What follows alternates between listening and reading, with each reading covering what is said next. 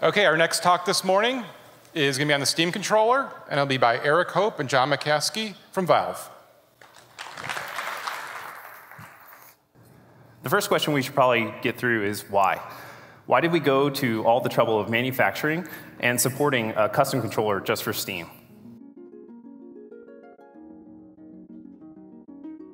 The Steam controller, Valve's very own flagship hardware product, produced for the very goal of giving control of the PC and anything that you can do on one. Allow me to introduce myself. I'm James Minicki. Visual entertainment is something that I'm very passionate about, but another thing I'm very passionate about is the Steam controller and the support that it currently has. I got this controller for Christmas the year that it came out, and I've been using it the majority of the time. I've been using my PC ever since, so it's probably upwards of 500 to 1,000 hours or something. My exposure to the Steam controller goes beyond personal use. I created the Steam controller Discord chat, and I've had the opportunity to meet and speak to people such as Lars Doucet, the developer of Defender's Quest, and a few people from Valve, one of them being Pierre-Luc Griffey, and another being Scott Dalton. I've been making videos on the Steam controller software. I know a lot of you are weirded out or having trouble stomaching this device, or even learning how to use it well. But this device is one of the most revolutionary products that has ever been released for video games. The controller typically gets bashed online because it's doing nothing but different things in every single area than what most of us are used to. But the things that this device are doing for input as of right now, and through its community of users who are learning how to use it and do things with it, this has proven to be just as important as the virtual reality movement. The way people play video games and control things is going through a revolution with this controller, and you can get one of these for a very reasonable price. Modern controllers and game consoles today mostly use the very same conventional forms of input that have been around ever since the original PlayStation, when Sony released the DualShock controller. 2 analog sticks, 2 buttons for your fingers, and a collection of 4 face buttons, usually 2 in the middle, plus a home button and a D-pad. This controller came out in 1998. There have been a few adjustments to this formula over the years, but barely anything's really changed for it's popular for most consumers and developers to utilize. So in these aspects, the Steam controller looks like a black sheep. Now, I know what a lot of you are thinking. Why change something that works? You can't reinvent the wheel, but maybe these aren't the wheel. Maybe these could use some major improvements or change. For years, PC gamers have wanted to play their games on the couch. The home computer has served its primary purposes for the past 30 years at the desk. The desk is a great place to use the computer. However, having the option and capability to use a computer and use it just as well on a more comfortable piece of furniture where you can lay down or sit next to close friends or loved ones, playing games or doing whatever you'd like, is something that I can't help but very few would be opposed to. Computers themselves are jack-of-all-trades types of devices. You can use it to play games. You can use it to do projects or assignments. You can use it to enjoy watching movies and video content. There's no need to purchase secondary devices or other options if you already own one. Ever since PC gaming caught on, games made in this space directly involving interaction with a mouse have either had a hard time transitioning the conventional controller inputs or have given consumers a great challenge. And PC gamers who wish to play titles or genre on a console are also greeted with a major challenge. Let's list some examples here. Dual analog sticks never remedied Roller Coaster Tycoon on the Xbox, and the game was overall very difficult to play since, well, you're navigating a small mouse with an analog stick. Movement was very slow, and while it's playable, it isn't exactly the most satisfying way to enjoy the game. The same can be said about StarCraft on the Nintendo 64, as you can't play the game nearly as proficiently and fast as what you'd be capable of with an actual mouse. Command & Conquer Red Alert 3 and the Xbox 360 faced similar challenges. Even though it used techniques to help make the experience easier for analog sticks, you're still being held back by the analog sticks for controlling the cursor. Modern console shooters are the best example for the case of difficulty typical PC gamers are posed with when making the transition from their desks to their couch. This delves into the argument of accuracy between using analog sticks and mice for aiming. No matter how much fine-tuning is put into an analog stick, it will never be as accurate as having the full dexterity and precision of a mouse, because mouse aiming is dictated by your arms and wrist movement. You can adjust the speed and sensitivity, but this makes it harder to keep your target with an analog stick, since your thumb is relying on a pivot with very skewed sensitivity for your control. So PC gamers are greeted with challenges in accuracy. Modern game controllers are the centerpieces for their platforms, Every bit of possible consumer judgment and interest is put upon them, and because there is so much pressure in this realm, that is why there hasn't been much change since the original DualShock controller. So no matter how many benefits there are, Sony and Microsoft are scared to take the risk of going from this to this. Popular shooters like Call of Duty rely on sacrificing your aiming or movement with the analog sticks for functions such as jumping, picking up or activating items, and whatever else.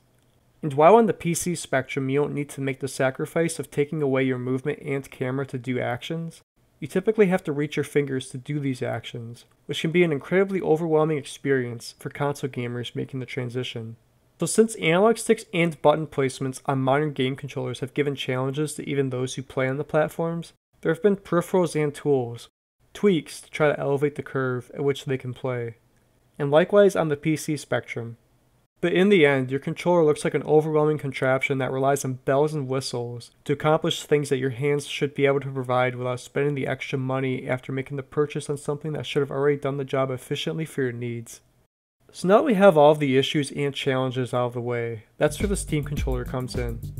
Designed as a jack-of-all-trades device made for the effect of delivering mouse-accurate and flexible gameplay options for PC gamers who wish to play games on their couch, the Steam controller is the marriage of what makes both controller and mouse inputs great.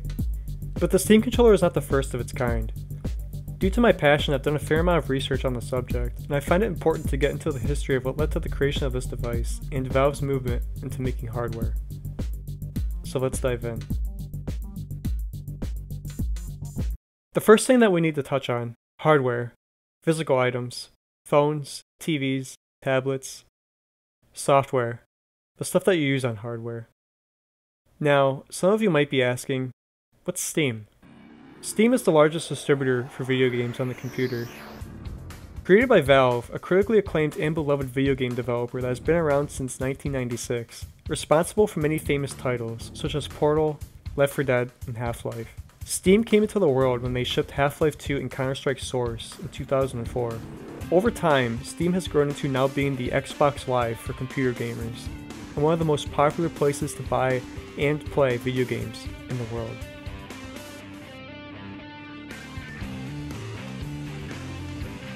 Now that we got that out of the way, let's dive into trackballs. The trackball was invented for military purposes in the 1940s by Ralph Benjamin.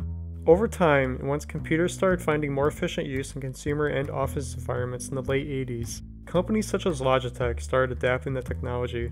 In the early 90s, a company called Triax released the TurboTouch 360 controller for Sega and Nintendo consoles at the time. This controller used a touch-based D-pad where you used taps or swipes instead of using button presses, and it wasn't very well received, making it in the top 10 list in IGN's worst controllers. In 1996, Bandai, a company mostly known for making Gundam, Power Rangers, and various other Saban children's TV shows toy products, and even their own portable video game console, the Wonder Swan, which was kind of like a Game Boy but a bit less popular.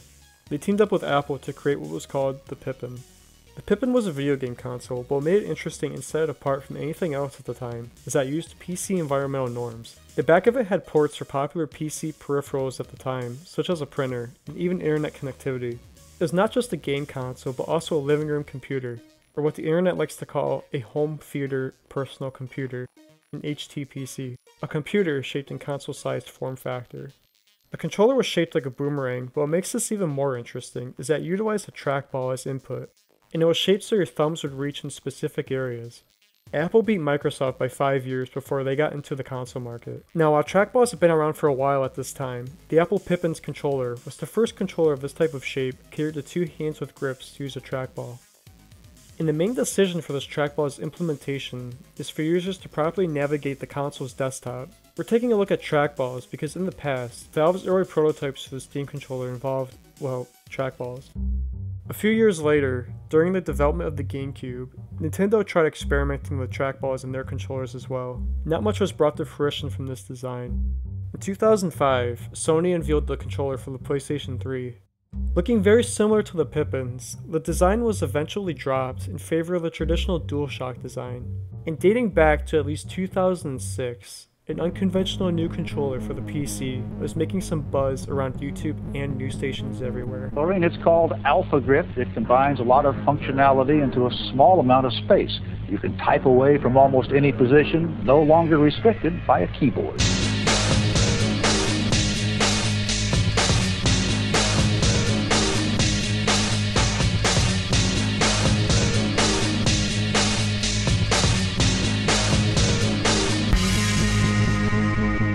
The main draw of this controller is using it to type without the common types of chronic hand pain associated with office spaces and typical business environments, among other things. A reinvention of using the keyboard to type, but it was also an entirely revolutionary way to navigate and use a computer. Michael Wilner, the creator of AlphaGrip's iGrip controller, very clearly felt really passionate about it and felt it had a lot of potential for anyone who uses a PC. Right here you can see on AlphaGrip's website, the first thing that you see is a photo of a user playing World of Warcraft on their television in their living room. This is the boldest statement that could ever be made for this controller. In a lot of ways, this is the precursor to the Steam controller. Inside Valve, they've tested and hacked away at various different controllers, input devices, and parts during the creation of the Steam controller. Here you can see they had an AlphaGrip iGrip right there in their office, so they clearly saw the benefits that the device had, and it definitely drew a lot of inspiration for Valve. But the biggest detractor to the AlphaGrip iGrip is that it has an overwhelming amount of buttons on it, a sea of buttons, if you will. Also in 2006, the Nintendo Wii and PlayStation 3 both made their release, both consoles offering controllers that have motion controls in them. A bold move that has never been properly executed, and garnering a bold move from Nintendo, basing their entire system around this input method after the past 23 years of their home consoles being mostly catered to their controllers having traditional, straightforward forms of input. And throughout the years, quite a few other controllers had a similar idea to the AlphaGrip iGrip. And now let's go back a little bit. The Nintendo GameCube keyboard controller for Phantasy Star Online was made to be used for proper dual usage of quick and reliable communication in-game, as well as giving users the proper way to play and experience the game with a controller input. But overall, the design came out looking extremely silly and impractical, and a lot of people's first impression of it to this day is that it's some sort of strange Photoshop joke. And from 2010 all the way up to 2014, there have been some wild creations that have quite a lot in common with the AlphaGrip and an Xbox 360 controller, both merged in one. In 2011, with partnership with 6sense, Razer released the Hydra, two wired split controllers made for both hands, very similar and comparable to the PlayStation Move and the Nintendo Wii's Wiimote and Nunchuck, but this was only for the PC. What's made even more interesting and notable about the Hydra's release is that Valve implemented support for the Hydra controllers in their own game, Portal 2. At the time, this was a standout decision that Valve decided to make to add support for a niche third-party controller, as the only forms of input Valve has ever offered beyond the mouse and keyboard support in their games was X input, or support for Xbox 360 controllers in their games on the PC. Never before has any other device gotten this type of special treatment and catering that Valve decided to give to the Hydra. This is the first widespread public showing, as well as their use of their interest in motion controls and dual controllers. In 2012, a campaign on Kickstarter for a product called the Revolve controller for the PlayStation 3 rolled out, a controller that has long been in production since 2005. This device boasts the convenience and attractiveness of having a trackball to aim with games, particularly shooters on a game console. While this device is strictly made just for video games, much like Valve, its creator is connected to a game designer and actively working with them on the controller. As of early 2017, the project has yet to hit market, however it's apparently been very close. In 2012, the public started to hear rumors that Valve was creating a game console. At this time, Valve was still actively releasing game titles, with Counter-Strike Global Offensive and Dota 2 both being beta tested, and the Steam store was mostly selling games made by large expensive companies only a short while before they wound up releasing the floodgates and letting anybody publish their game with Steam. The overall tone and idea of Valve making their own game console felt very interesting, very strange, and pretty refreshing compared to the two major consoles that were dominating the market at the time. Kotaku published an article displaying that they discovered that Valve owed its patents for hardware. These patents were filed dating back to 2009. This was merely just a short year after the AlphaGrip iGrip saw its consumer release. Before we go further, we need to take a look at the origins of how after 13 years of game and software development, Valve wanted to make their own controller and hardware. And why exactly does Valve want to enter the console market if they were based on the PC platform? Meet Scott Dalton, a man who used to mod Quake levels, and when hired for Valve, participated in the design of the levels of Half-Life 2 and various other projects, as well as their special effects. He is also a fan of home theater computers. I'm a person that has always had a home theater PC hooked up at home. A very early adopter for all of our internal big picture and SteamOS testing at home.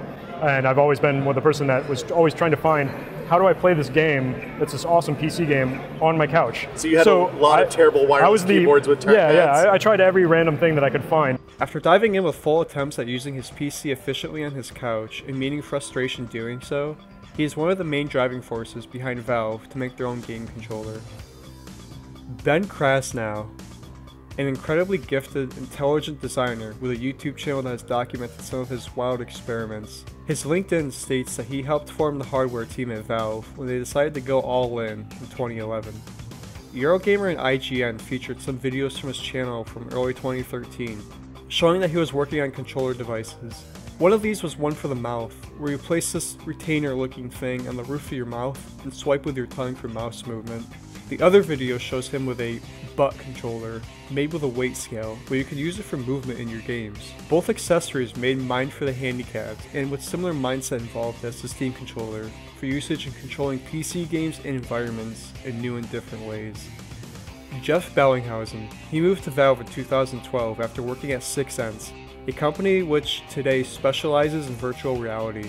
But what's interesting is that Jeff and 6sense had developed the Hydra. We licensed our motion tracking technology to Razer, and in 2011 they released the Hydra with 2 wired controllers. Today, 6sense is focusing on STEM, a controller system for virtual reality that tracks body movement, praised by one of 3D gaming's pioneers and Oculus' own John Carmack. I don't think I've ever really been impressed by a controller, but the 6sense stuff I was impressed with.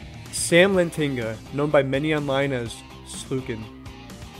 After having involvement with creating SDL and a history as former lead software engineer at Blizzard Entertainment, known for hit titles such as World of Warcraft, Hearthstone, and Overwatch, he arrived at Valve in 2012.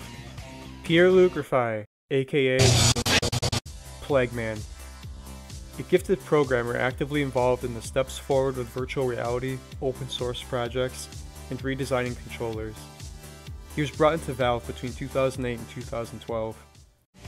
Greg Coomer, a longtime member of Valve from its early days, and before then, a former employee at Microsoft and Nintendo. He feels passionate and determined enough in living room computers to be behind this initiative.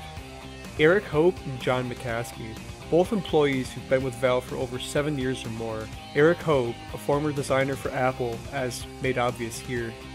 John McCaskey, a very versatile programmer with his hands in the design of Steam and what would become Steam's big picture mode. And last but not least, Jerry Ellsworth, a very interesting creator who has much in common with Ben Krasnow and also has a YouTube channel showing some of her wild creations and controller experiments. She came to the hardware team in 2011. All of these extremely talented, experienced individuals were brought together to participate in taking Valve into the mysterious, risky next step of producing its very own hardware.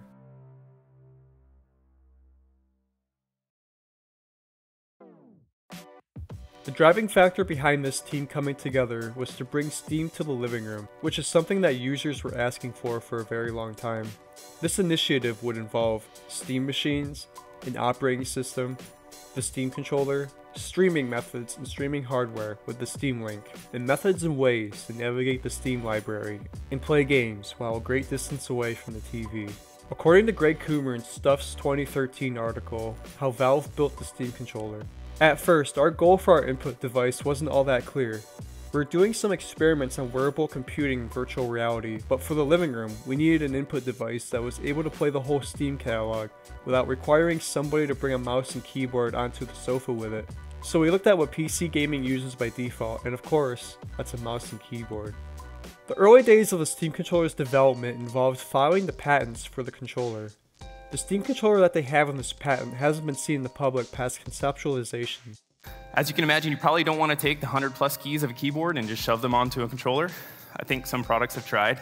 Valve definitely spent a lot of time with AlphaGrip's iGrip, seeing where they can improve and what they can change. But the controller team realized something, which is that there are no games in the PC that need to use every single button on the keyboard at once. Therefore, there is no need to involve that many buttons, especially if the device is given proper software. It can do as many functions as the user wants.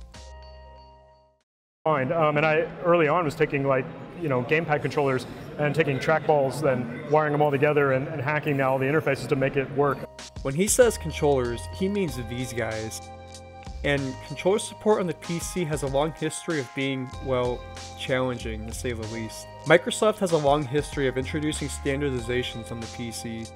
For a decade, from 1995 to 2005, the most common form of using controllers on a PC was through Microsoft's own Direct Input API. An API, Application Programming Interface, aka software tools that lets you interact with the hardware.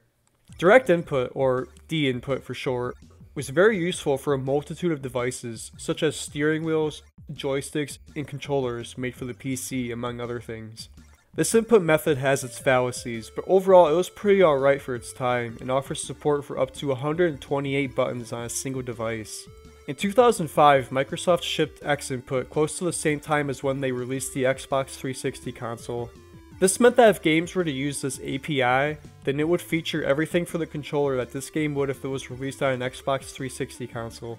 This would include button icons, or glyphs for short, vibration, and complete proficient use of the controller, without having to interact with the game or even touch a mouse and keyboard to properly set it up or use it from the get-go. X-Input will become a very popular standardized feature in most released PC games. While this can be seen as good since it seems like finally, more games on the PC are supporting controllers, showing proper icons, and let you fully utilize the Xbox 360 controller, this trapped controller input on the PC for years to be stuck to just working around X-Input, which meant that they would only have support for Xbox controllers. No love for these guys. Because more games were being developed with controller support on the PC and consoles were becoming more popular with the 7th generation of consoles, that meant that people who owned or knew someone who had one of these systems would probably want to try their controllers on their old PC, or maybe they make the transition to PC gaming and they want to use their console's controller since it's familiar to them. Now here's where more problems come in. The only way you could plug and play was if you had the wired-only USB Xbox 360 controller. There is no way to just plug and play the wireless controllers. You can't even use it when it's plugged in through USB. You would have to buy a $20 adapter to plug into your PC to use it. And since there was no support for these guys in the PC, this resulted in several things. Xpadder, Pinnacle, and Input Mapper have offered software support for controller devices that don't have native support on the PC, allowing these devices as well as the Xbox 360 controllers to do anything that you'd want them to do. You can control your desktop with your controller, play games it wasn't designed for, and most importantly, make your computer see these as this. But this doesn't mean that these methods are completely reliable. Because so many PC games are so diverse in their control schemes, and customization and control over what parts function as what players want, as Xpadder, Pinnacle, and Input Mapper have proven. Valve's controller would be made to function with their own created software for it. So the team at Valve collaborated and dived in, and after research, development, and experimentation, came down to this device. What looks like a mix of a Razer Hydra and an Xbox 360 controller, this is the first Steam controller prototype. According to Pierre-Luc Graffi himself, it's nothing more than a shape experiment involving the carcass of an Xbox 360 controller with stuff hot glued to it. This device could be separated for use in both hands, spread far apart, and merged together as one, using magnets on the sides to connect them together. And this harkens back to Valve's interest in split controllers, from the previously mentioned support for the Razer Hydra controllers in Portal 2. And who can blame them when the idea seems so convenient and is much more popularized today? Their next developments involved more shape experiments with devices in single shapes that don't split, like common game controllers.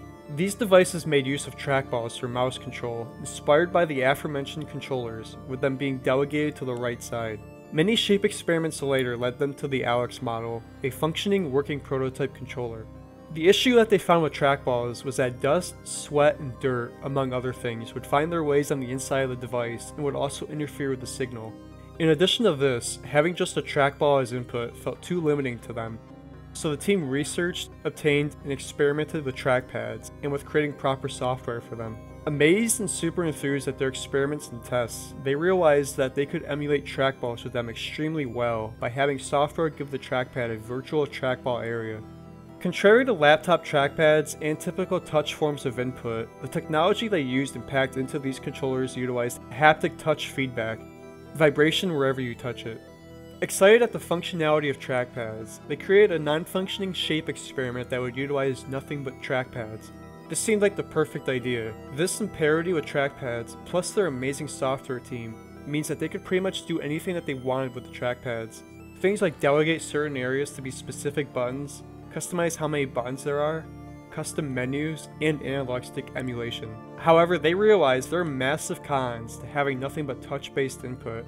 With that much open space, no matter what they did and how much haptic feedback was produced, they discovered that there are benefits to having committed areas for just trackpads, and that when learning how to use the device, players will find the need for specific physical responses from buttons that they can look at on the device. So that led to more experimental designs, leading to the Bastille working prototype. The next steps they took, in addition to adding face buttons, were how to make it so when the controller is held, players have the most amount of comfort and control they can possibly have. This led to very large grips, similar in design to Alpha Grip's iGrip, where they fill the palms, and with an upwards angle, so the thumbs are directed towards the trackpads and rest with their tips. In the fall of 2012, Steam released Big Picture Mode, an interface inspired by modern gaming consoles and made with controllers in mind. It made accessing the store, the Steam Games Library, community, and friends lists all a breeze with direct input and Xbox 360 controllers.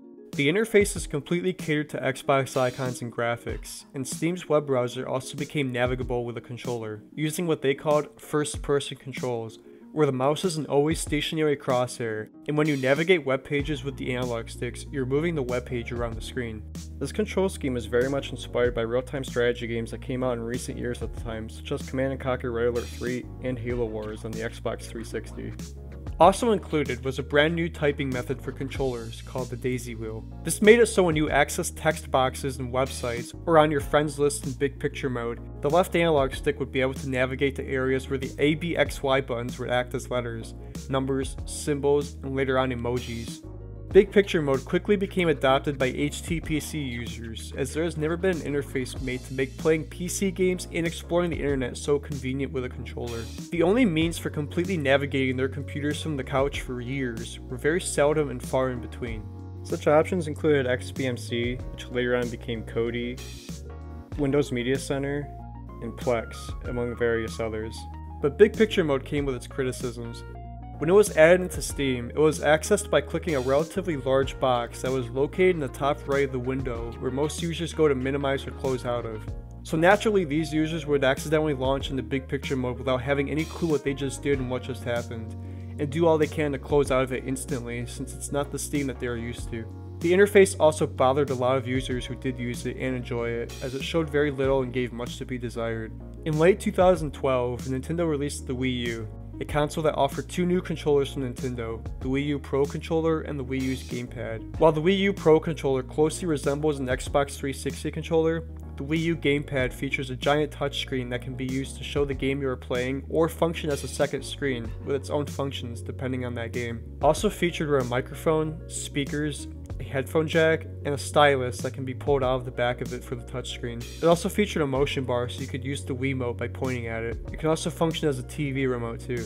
So following the rumors and articles online about Valve making a console, in early 2013 at CES, Valve was with a company called XI3. For the first time, Valve was publicly stating and showing that yes, they're working at what at the time, and fittingly so, was a PC-based console called the Steambox. XI3 showcasing their product with Valve, titled the Piston, a tiny computer that can upgrade parts, is the size of a fist, and packs a lot of power behind it for the size. It's also pretty durable too. So following this, Microsoft revealed the Xbox One and Sony unveiled the PlayStation 4, both devices including controllers very similar to the ones from their previous consoles. The direction Sony took with the PlayStation 4's DualShock 4 controller felt very fresh and welcome compared to their past history of mostly recycling the original DualShock, although many expressed their concerns as it featured a trackpad that can function as one whole button or as two individual ones, and a share button meant for just sharing stuff. It also included a headphone jack that can put game audio into any pair of headphones or earbuds. Back at Valve, eventually the controller team came down to the Cielo model. It featured our 4 buttons in the center, and in September 2013, they finally publicly revealed the Steam controller. Jeff Bellinghausen demonstrates the controller in use, boldly starting off the demo with Portal 2 gameplay, and showing Civilization 5 and Papers, Please being played with it, all extremely efficiently. Shortly after this, Valve publicly announced that 300 participants could join a Steam Machine and Steam controller beta test. Upon this announcement was the reveal of Valve's Steam Machine, which was nothing more than a custom-built PC with small form-factor parts that anyone could purchase or build with. What makes it stand out is that it features a very unique and a very small computer case. For the beta test, Valve would ship both products to you for free, as well as SteamOS on the Steam Machine, with the only catch being to provide some feedback. The computer case for Valve's Steam Machine was extremely influential in HTPC internet communities as well as computer case manufacturers, and practically sparked more movement towards people designing and building smaller computers with similar parts that tower-sized computers have in them. In November, Steam also debuted the in-home streaming feature, allowing users the option to use their PC from another computer in their Wi-Fi network, a feature that would later dictate another of Valve's hardware productions. After Steam Dev Days in 2014, Valve showed an update to the Steam controller, a new working prototype titled Dog. It featured ABXY buttons very similar in design to the Xbox 360's, and with 2 buttons in the middle, a home button, and 4 directional buttons. The addition of the ABXY buttons in this location and with this color scheme was because of the importance in users learning how to use the controller, as well as proper function. Plus, since X input dominated controller support in PC games since 2005, having buttons that match those icons can help users out. The model that was displayed in photos up to this point featured a touchscreen, but in interviews and during Steam Dev Days, Valve stated that the 4 middle buttons on the Cielo functioned as what the digital touchscreen would have. But they abandoned featuring the screen as it was largely unnecessary, since all the functions it would offer a user could see on their TV or monitor, and requiring moving your eyes away from what should be in focus was proven to not be very wise. So then came the Eli working prototype, which replaced the trackpad with an analog stick in its place. Don't worry, the left trackpad doesn't function, it's just there to keep away from showing the inside of the darn thing. After Eli came Freeman, replacing the 4 directional buttons with an analog stick very similar to the PlayStation 4's. Then came Gordon. The following year, 2015, they featured what they were calling the final Steam controller that was shipped to market later that year. This controller featured an analog stick and took away the outer rings on the trackpads, and adding an indented D-pad fixture on the left pad. Along with that, they debuted the Steam Link and their virtual reality headset endeavor, the HTC Vive, with its controllers. These controllers off the bat have very remarkable similarities to the Steam controller, particularly with its trackpads. As this image shows, their testing into controlling virtual reality originally started with the Steam controller. After their interest in dual controllers with the Steam controller and the Razer Hydra, I think the Steam controller test was merely to look for immersion, which could probably best be found through its trackpads and motion capabilities, because the eventual result wound up being exactly 2 dual controllers for both hands. They revealed the Steam machines that would ship to market too. From PC building enthusiasts, these were instantly frowned upon, as their pricing, model variety, and hardware weren't a favorable presentation for consumers. And none of them were anything like the one Valve sent out to 300 beta testers in the fall of 2013. And while Xi3's piston was shown with Valve at CES 2013, the piston wasn't one of the Steam machines being launched later in 2015. However, it is available for purchase on their website today. But the audience that has participated in vocal disapproval of these Steam machines made their opinions known, and as of early 2017, they still continue to. In the fall of 2015, Steam machines made their release, as well as the Steam Link, and the Steam controller shipped from Valve to the most popular outlets and reviewers and YouTube personalities on the internet. This resulted in an onslaught of negativity and the first impressions of these people misunderstanding how to properly use the device and giving it a large amount of poor reviews. They said that these things are good for FPSs, so we're gonna test that theory right now. My first time using it. The Steam controller is weird. My very own Steam controller. But in reality, it fails to do anything well. This controller is not working. It does look like a sad Darth Vader. It felt kind of cheap. How am I supposed to press the jump button while I'm looking around? Let's try that again with the D-pad. The Steam controller feels like a cheap gamepad you buy to play games on your iPad. I'm 5 and 14. Come on. Is that normal? I don't know how they came to this. Is that normal? None of the other inputs amazed me in terms of their feel. Valve, it's weird. No, it's not. It's just not doing it. It's not doing it. You do this, you put your finger here, you move up into there, and it didn't do it. Didn't do it. Did that time. Didn't do it. Bar.